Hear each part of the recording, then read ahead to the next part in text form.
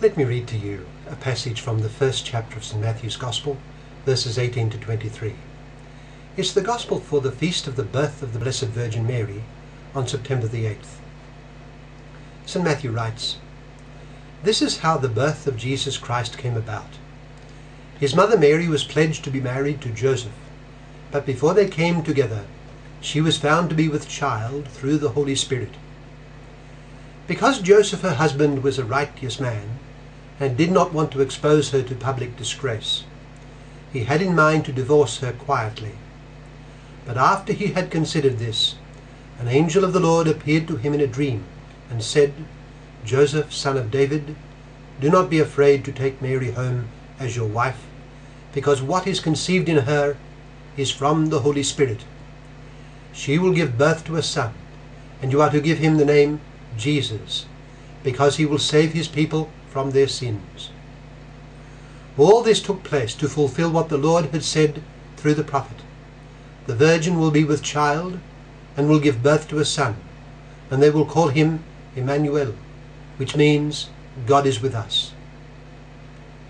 That's from Matthew chapter 1, verses 18 to 23, for the feast of the birth of the Blessed Virgin Mary on September the 8th.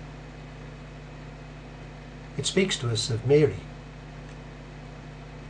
You know, in the beginning, we read, God created the heavens and the earth. The book of Genesis tells us that darkness hung over the deep, and the Spirit or breath of God hovered over the abyss, awaiting God to give the word. Then God spoke, making the heavens, the earth, the sun and the stars, the waters, the animals, the fish, the birds, and the vegetation. And Genesis tells us, God saw that it was good. All this was preparing for his supreme work, which was the creation of man. And so God said, "Let us make man in our own image and likeness." Man will be a master of this world, master of all the world, and I shall entrust it, all of it, to him, for him to rule and to populate. The account in Genesis presents the creation of our first parents as something wonderful, the climax of God's work, and as almost a new beginning in its own right, for God created man in his own likeness. Man was filled with gifts of nature and of grace. But, as we read in the next account, how disappointing and how badly it suddenly turned out.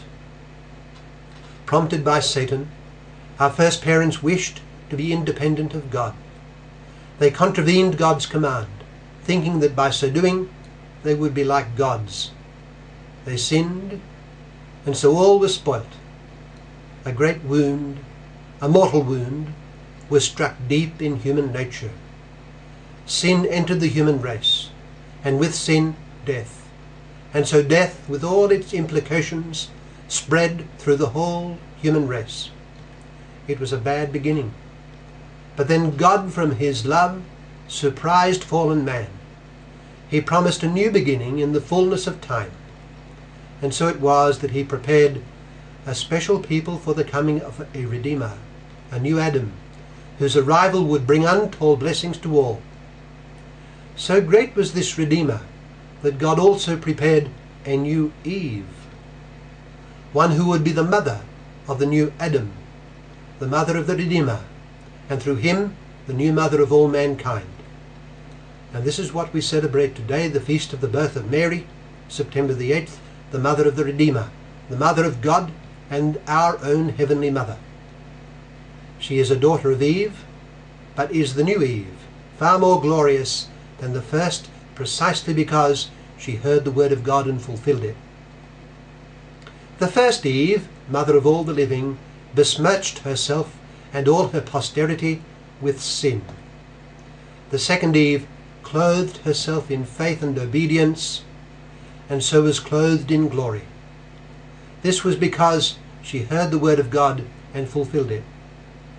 Blessed are those who hear the word of God and keep it, our Lord said, when a woman from the crowd praised the mother of so great a son. How great a mother! The Easter Vigil exultet sings, O happy fault, which won for us so great a Redeemer. O happy fault committed by the first Eve too, to win for us so great a mother, the second Eve, who would lead us to her Son. The angel Gabriel stood before her, addressing her with the most profound respect and love, as before one who was full of grace and favour with God. Behold the handmaid of the Lord, she said to him.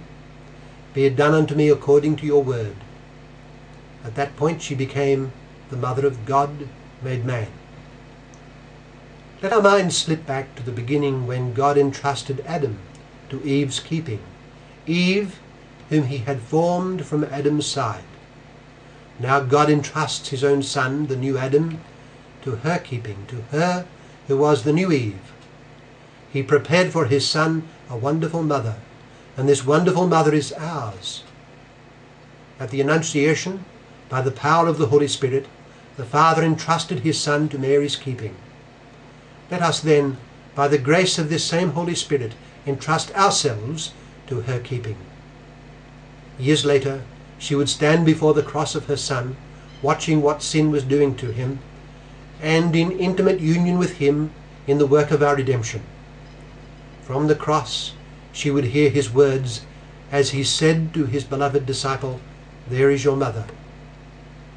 The Church has always understood those words as applying to each one of us. The new Eve, Mary the mother of the Redeemer, is our mother, and Christ has entrusted each of us to her, and wants each of us to entrust ourselves to her. That is what consecration to Mary means. It means a complete entrusting of ourselves to her care and guidance. So let us do that as we think of the birthday of our mother, the new Eve. Mary is our mother and our model. She is the mother and model of the whole Church. God has given to the world a mother, the mother of all mankind. Let us entrust ourselves to her completely, every day remembering what she said at the wedding feast of Cana.